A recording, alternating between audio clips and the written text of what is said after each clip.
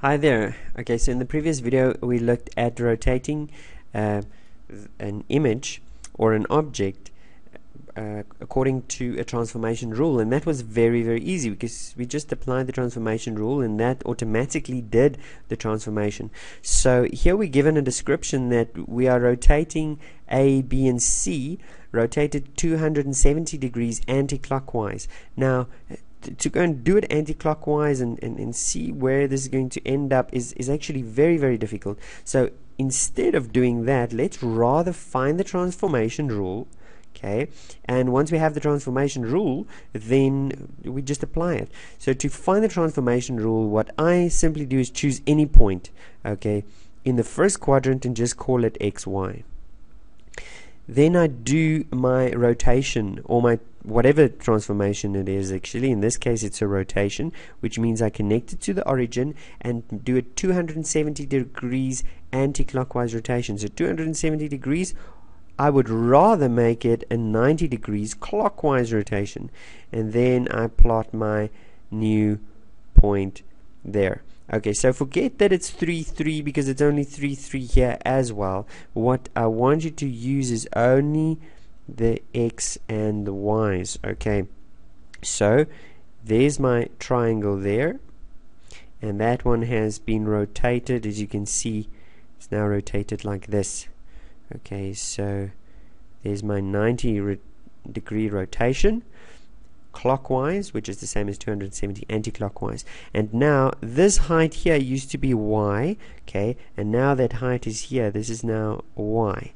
Okay, this distance here on the x-axis used to be x. Now that distance again is rotated to that point, so that's the distance here now. Okay, so that now my x has become my y and my y has become my x. So this has swapped around, x and y has swapped around, but notice now that the y coordinate is in the negative direction. So this must get a negative for the y coordinate.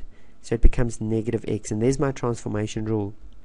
My transformation rule is txy rotated 90 degrees clockwise, or 270 anti-clockwise, however you want to say it, becomes y and negative x.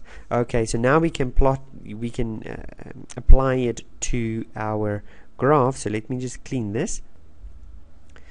Okay, so first let's just plot those points. We've got A is negative 1 and 2, negative 2, so that's the point A, which is here.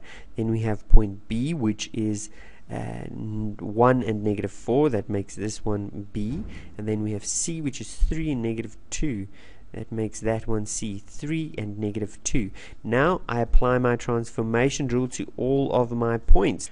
Okay, so A accent is therefore A accent used to be negative 1 and negative 2. So now I swap them around as it tells me here. The y comes here, so this is now negative 2, and the old x gets multiplied with a negative, so it used to be negative 1 times negative gives me positive 1. Okay, that's my A. For B, I swap them around, negative 4, 1, but this coordinate must be multiplied with a negative, so it becomes negative 1. And then C, swap it around, negative 2, 3, but the second coordinate must be multiplied with a negative to give me negative 2, negative 3. Let's go plot that on here. So we've got negative 2 and 1. So negative 2 and 1, that is my A accent. Then we have negative 4 and negative 1. So negative 4 and negative 1, that is my B accent. And then we have negative 2, negative 3. So negative 2 and negative 3. That is my C accent. And now I simply connect the dots.